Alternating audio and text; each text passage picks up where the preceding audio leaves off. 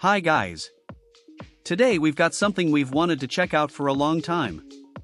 Namely, it's to have a battle between the warlike red forest ants and the maggots. An army against an army.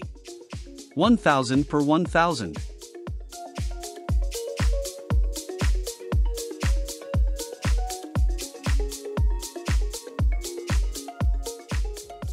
This is what 1,000 maggots look like.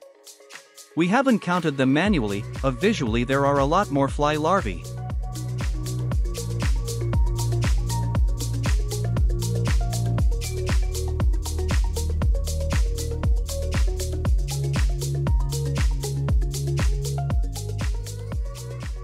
And here's the anthill of redwood ants.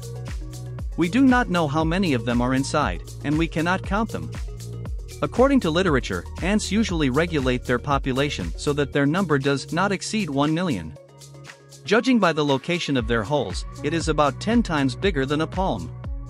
By the way, about 1,000 insects appear on the surface at the same time. Just what we need for a confrontation. And let's start with a little local 10 by 10 battle, will we? Let's put a petri dish on the anthill and wait for somebody who wants to appear on the arena. And so the battle begins. As soon as the maggots appear in the bowl, the ants immediately pounce and start a fight. Here, 2 ants jump on the maggot at once. Unfortunately, at the very beginning one ant gets hurt, apparently being crushed by a maggot. The larvae have no intention to defend themselves, they just crawl aimlessly, getting bit by ants. Here is the big picture of what is going on in the arena. It's a funny thing to notice that only the younger ants are fighting, and the bigger ones are watching from above and suggesting the most suitable tactics. Some kind of hierarchy. An hour later, the ants have managed to torture one larva. The total in losses is 1:1, with the ants having a clear advantage. You've probably seen that the maggots come in white and red. It's not a different species, it's all about nutrition. We will need a beetroot and a grater to recolor the maggot. Beetroot is a strong natural dye, so let's put on a glove not to get our hands dirty.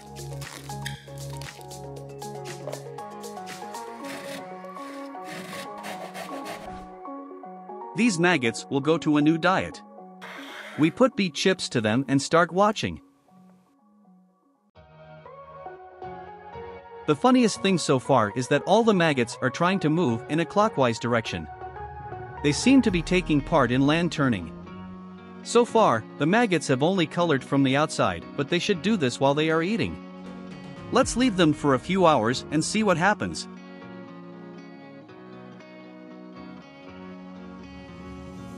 Here's how the 2.5 hours looked in time-lapse. The maggots were still moving around in circles, with some beginning to dig into the beet chips. But there was no significant change during this time. Even though they are not white anymore, but they are not red yet. So we put them away for a day in a cool, dark place. We do the same experiment on ants. We do the same manipulation with beets, but this time we squeeze out the juice. We will not feed the insects, but give them a drink. We make sweet syrup for that.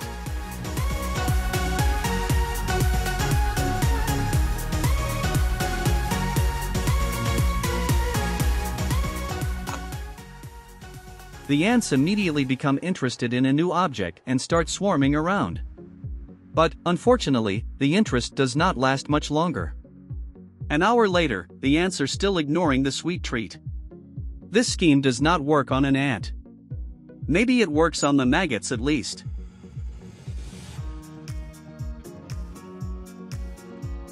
After a day, the result of the experiment may be considered satisfactory. The maggots may indeed be dyed in such a cunning way. We'll set up the next confrontation between 1,000 ants and a single maggot. Literally at once several warlike soldiers pounce on the maggot. These are all possible larvae and insects that form the basis of the red forest ant's diet. And there is no need to go looking for them.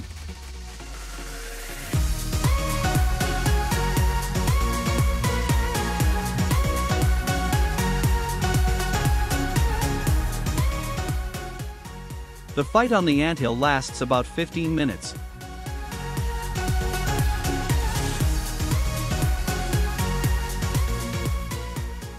Here you can see how one ant grabbed the maggot with a dead grip, gained strength, and with a powerful tug dragged the larva into the hole.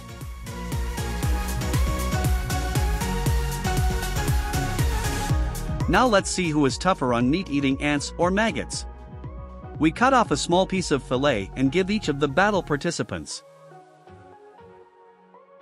The maggots feel like they're crawling away from the meat. Not hungry, are they? Although meat is a treat for the fly larvae. Let's turn on the time-lapse and watch. By the way, we won't wait for any of the participants to eat the offered treat. We just allot 5 hours for each such experiment. The one who has eaten the most wins.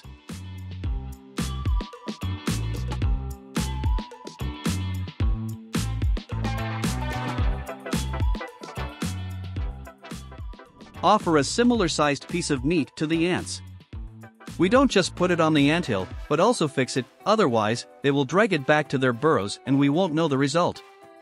The clock is ticking.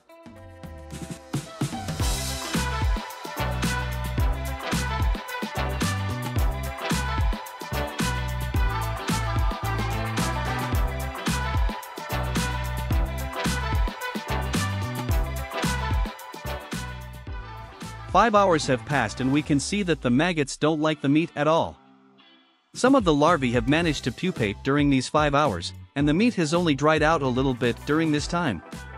The ants, by the way, have shown a similar disgust for the meat. It's quite surprising.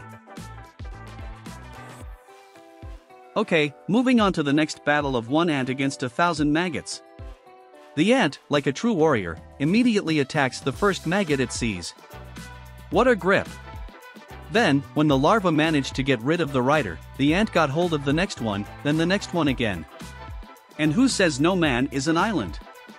That's certainly not about ants. And it is impossible to crush it, it runs upside down and damages the opponent. As time passes, the ant decides that it can't carry home the food on its own, so it tries to find a way out and calls for help. Help is on the way.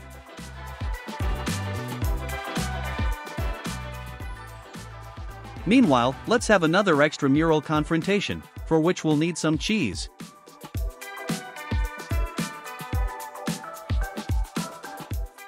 Let's dip a cut-off piece and start watching.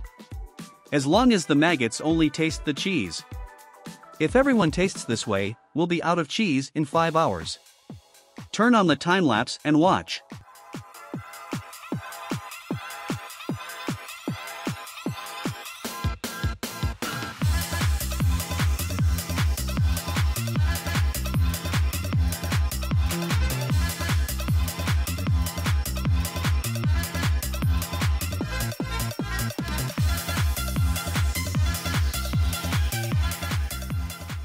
At the same time, the ants also taste our treats.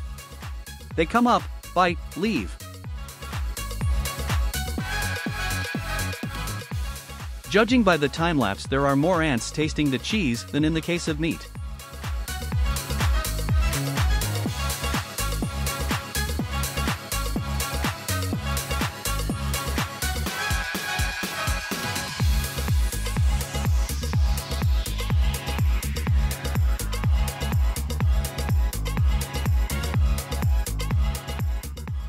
Let's look at the overall result after 5 hours.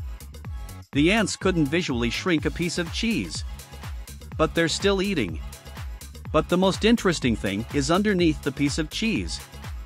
Tiny little ants are also eager to eat. Just compare their size to an adult.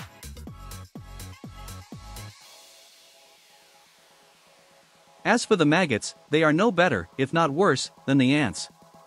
That brings us to the most epic confrontation of this video. 1,000 maggots against 1,000 adventurous ants.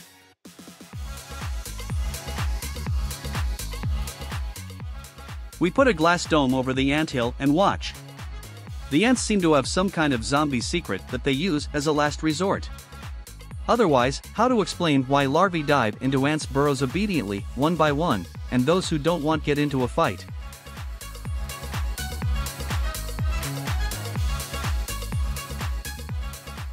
We decide to remove our glass dome. Some maggots have pupated, but it's unlikely to help them hide from the ants. Remember how long the ants were fiddling with a single maggot? When the larvae became numerous, the experienced fighters had to go into battle.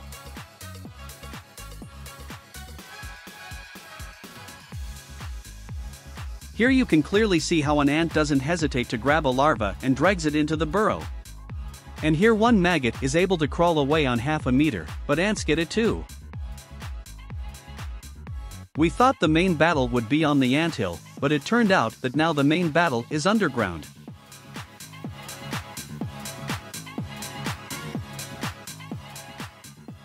Here you can see the attempts to get out, but with no results. And another very experienced ant, you can see how strong and agile it is, but its opponent is a hard nut to crack. We should pick the weaker one.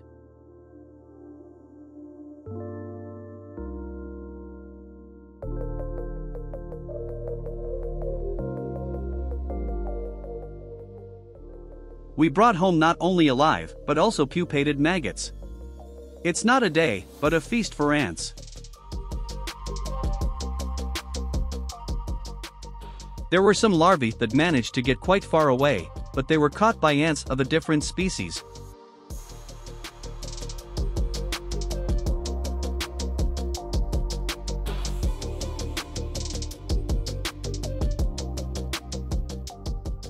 And finally, here's what it looks like on the time-lapse.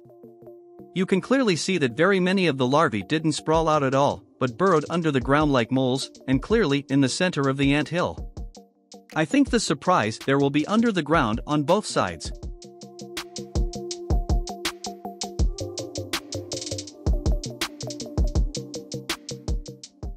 That's all for now today. Bye bye.